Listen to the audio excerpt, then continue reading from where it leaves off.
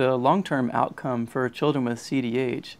depends a lot on the severity of their initial defect and whether the child has any other associated anomalies. So in one group of patients, the hole in the diaphragm is actually pretty small and the lung development is more normal, and those children tend to do very well. We typically can repair the hole without having to use a patch material, and they get out of the hospital soon and basically have normal childhoods.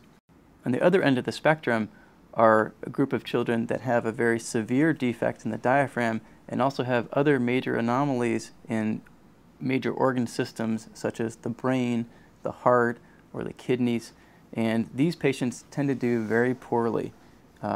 They tend to have a very low survival overall, and those who do survive can expect to require numerous hospitalizations and doctor visits throughout their childhood.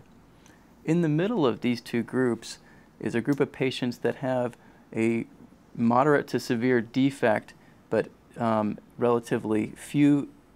anomalies in other organ systems, and 10 to 15 years ago, many of these patients would not have survived, but nowadays with the kind of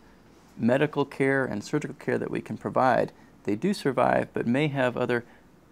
medical problems as time goes on. And those include things like feeding and nutrition and growth issues, delay in neurodevelopmental skills and cognition, sensorineural hearing loss, and chronic lung disease.